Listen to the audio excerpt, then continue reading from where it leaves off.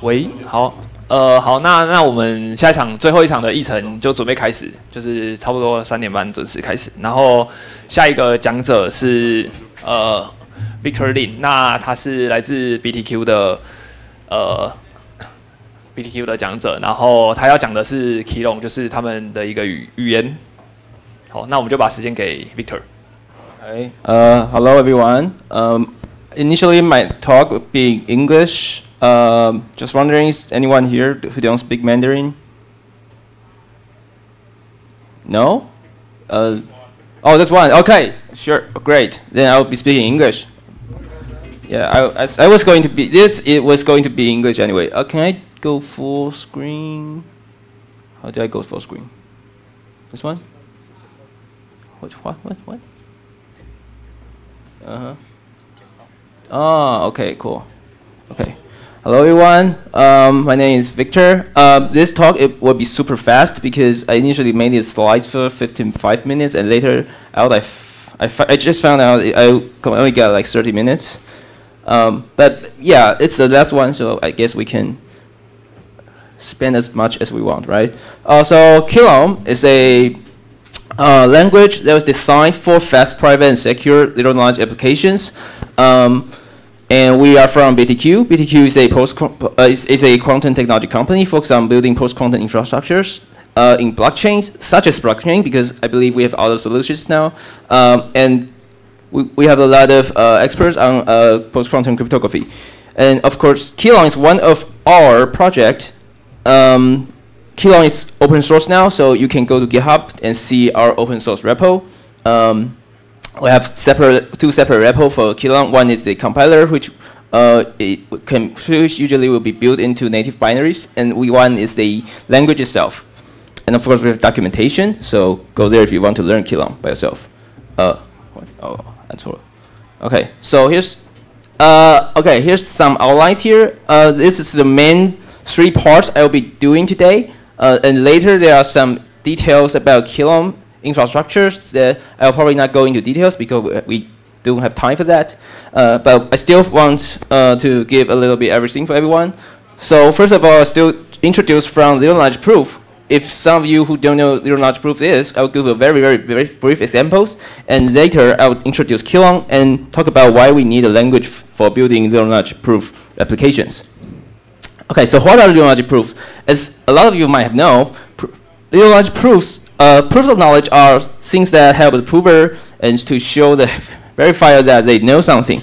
But this is very general idea. You don't know what it actually means, right? So, for example, a password is something the prover may want to show that they know something.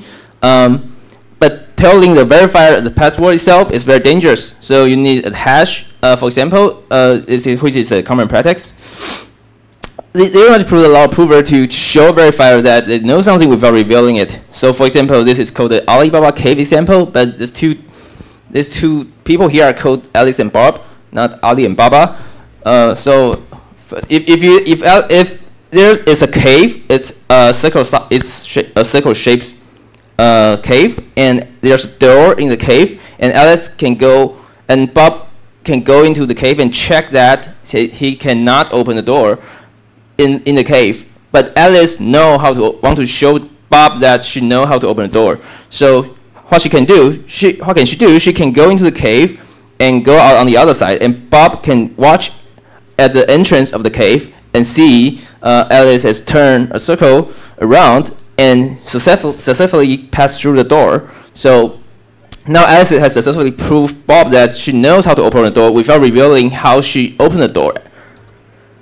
So what's a more concrete? I think there's a more concrete definition about this zero knowledge proof. So it's not just about a verifier, not about a prover showing they know something. It's more about they showing that they know an answer to a problem, and without revealing the answer itself.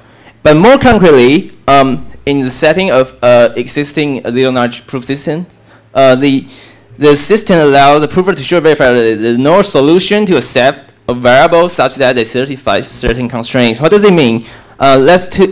Before we dive into that, let's take a look at applications of ZKPs. We have identity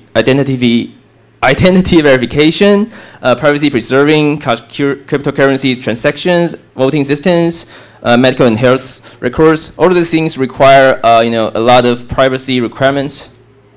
But they want to, for example, in voting system, you want to reveal that you're actually a citizen, but you don't want to reveal your actual identity. So how are they can be constructed? Many protocols now, from using the computational circuit model. By circuit, actually means a set of variables and constraints. So these circuits are often formulated with a bunch of polynomial equations, or as we code, with an analogy of circuits, we call them gates. Some common example of these interfaces are R1CS and AIR, or AIR, in short. But we will focus on R1CS today, and this is also what Keelung mainly produce. Okay, so let's do a quick review here. What's a typical ZKP application development workflow? So we have problem descriptions, which are constraints, and we put them into the proving systems, and proving systems give out two programs. One is a prover, one is for prover, one is for verifier, and the prover takes the public problem description and input their private information and generate this so-called proof.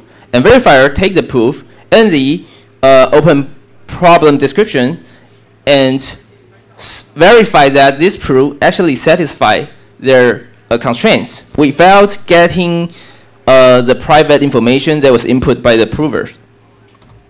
So the R1CS is the problem description.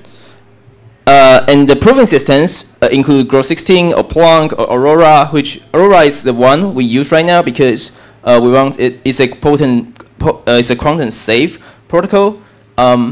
But for existing projects on Ethereum, for example, they use a lot of Groth16, and Plonk is there are a lot of extended version of Plonk systems. We call them Plonkish, but I think they are still in research. So why do we need a language? Because descriptions can be very, very complicated. So we separate the problem descriptions and the constraints.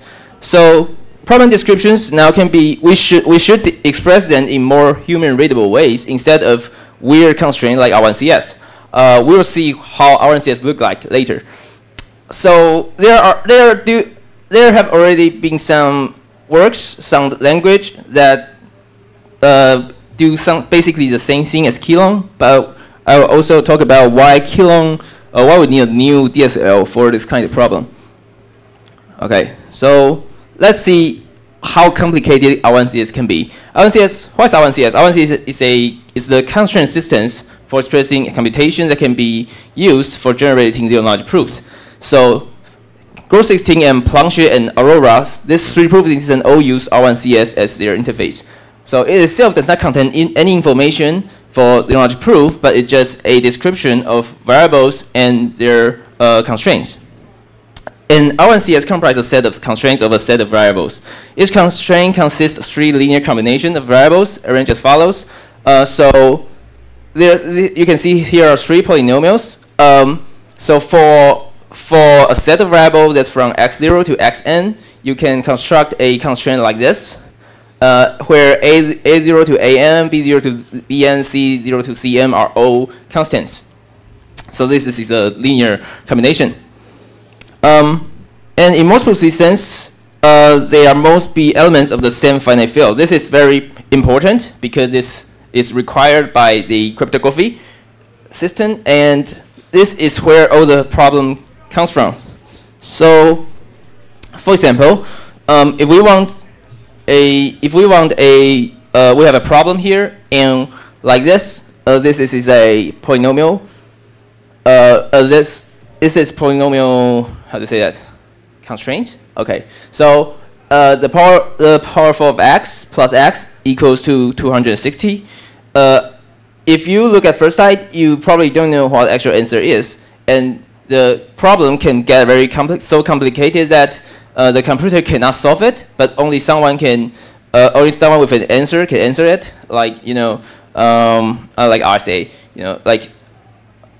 yeah, things like that. But like factorization, if the prover have the answer to this question, they might want to prove that they know the answer without revealing it. But before that, it has to be translated to this R1CS constraint system. So you can see here are 3 constraints. We introduce 2 additional intermediate variables, y and z. And if you look very closely, you can see, well, x is actually the x right there. But we use 3 constraints to express the sensing as the example we provide. So all R1CS has to be written in this way. So you can see each of 3 of these constraints satisfy our definition of R1CS. Okay, so yeah, you can multiply 2 things together. Each of them are only just additions. Okay, so it's just a very quick example. It's not literal, not yet. We also have to tell the ZK proving system which variables are private, so the proofs can be generated without revealing this information, and some of the inputs can be public. So what's more complicated is, for example, Boolean. I've mentioned that we have only finite field elements. So finite field elements can be compared to unsigned integers with a certain size. How do you express Boolean in a system that only allow unsigned integer or only allow finite field elements? So Boolean expression can be expressed, but you have to be mimicked in a way such as this. If 2 finite field elements multiplied by itself is itself, then it's either 1 or 0. In this way, we add a constraint to that variable to make it appear as a Boolean. So this is a very simple example. You can do operations on that, like negation and or XOR. But as you can see, if you don't want just Boolean, you want a lot of other constructs like equalities, like conditionals. Things can be very complicated very quickly. So nobody wants to write this weird constraint manually. If all this can be expressed in languages in human readable ways, they will be much more better. So it's almost impossible to construct. We need a programming language and a compiler. Okay, so what I think a lot of you might know what DSLs are, so I won't introduce further. So we need a higher level intuitive way to describe the KP computations. And we want this language to be more intuitive, such that people without cryptography knowledge can use it, and we abstract the details of the underlying protocol, such as R1CS or AIR. So not only it can do a lot of this language try to mimic the style of C or Rust, but a lot of features in those language cannot be used there. Or so we just don't allow this in our language, such that it's more intuitive. Yes, most general programming languages are just not designed for this. Okay. Here are some existing DSLs, so we're just adding one more DSL. But all of them have standalone ecosystems. So what we do is that we embed Keelung, this language, in Haskell.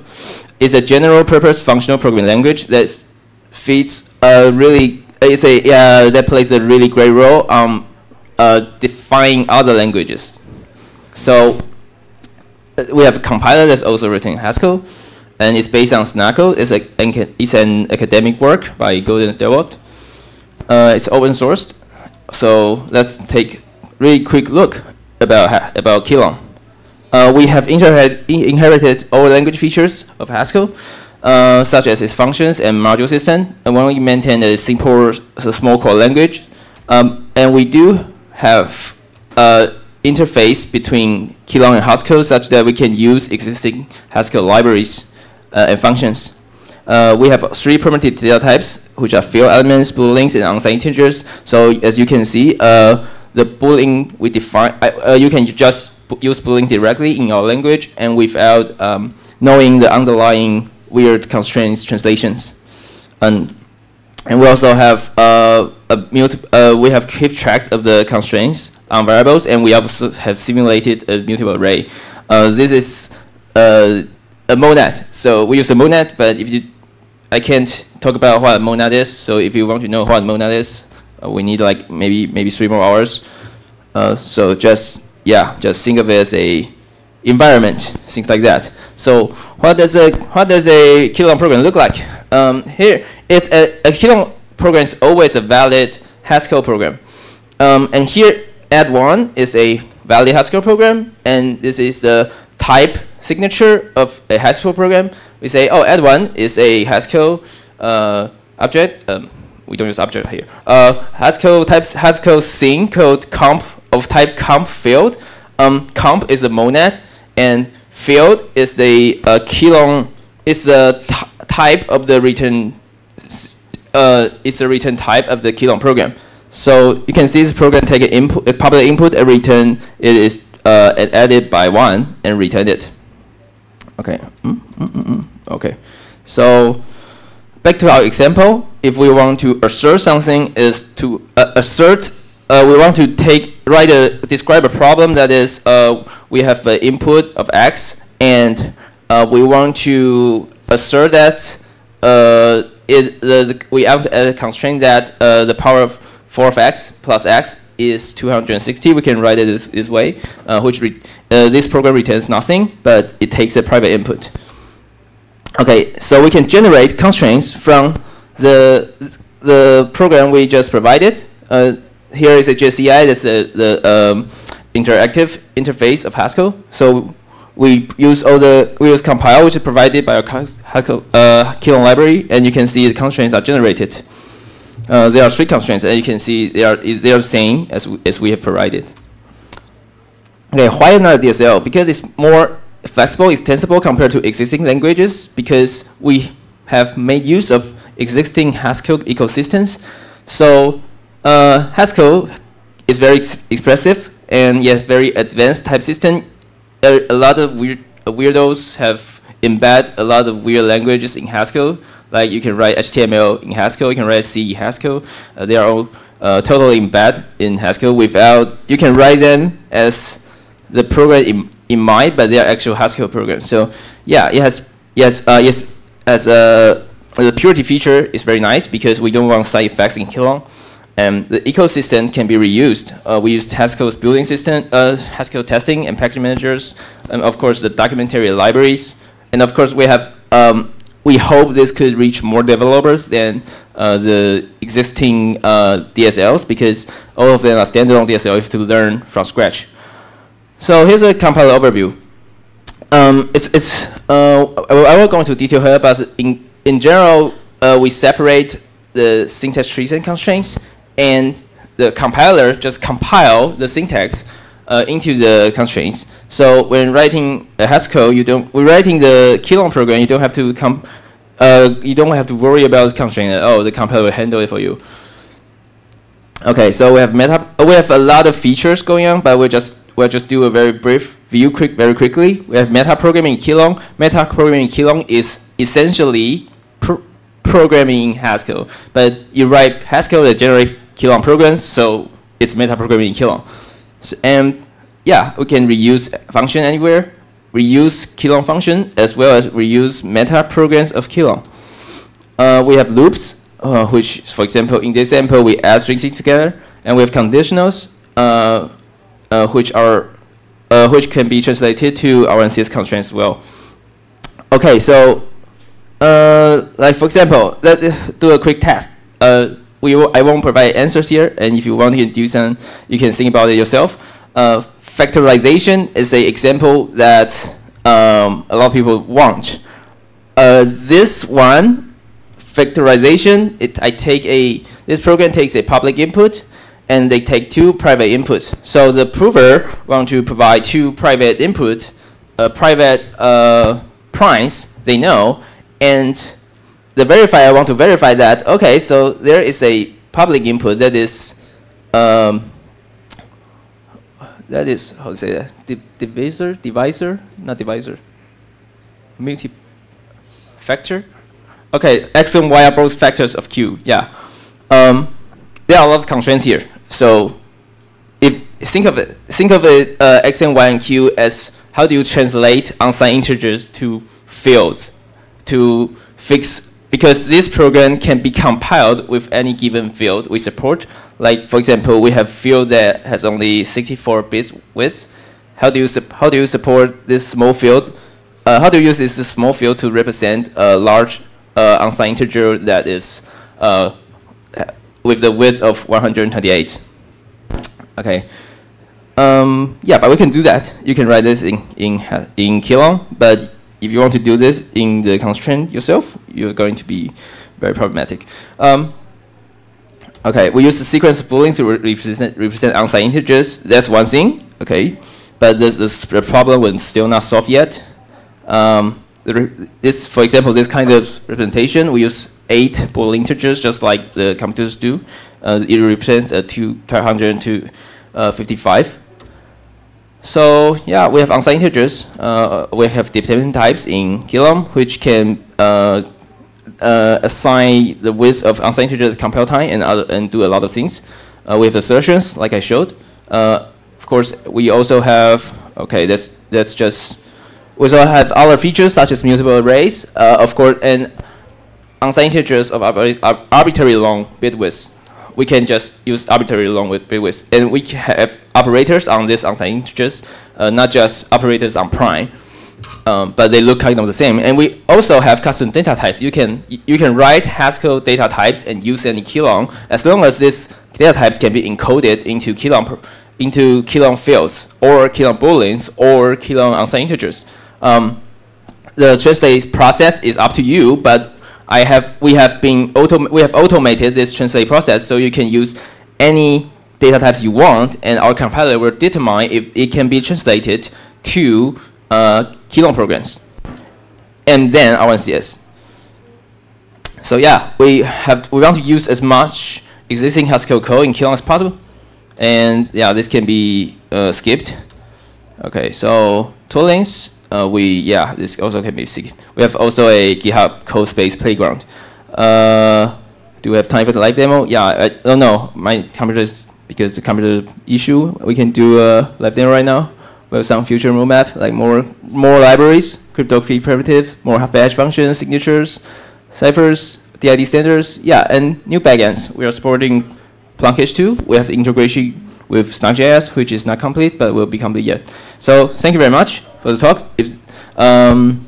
Thanks for coming, and we still have like 5 minutes for Q&As. So if there's any problem, please raise your hand now. Hey, please.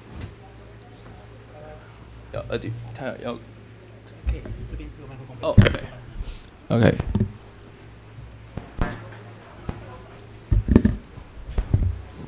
Okay.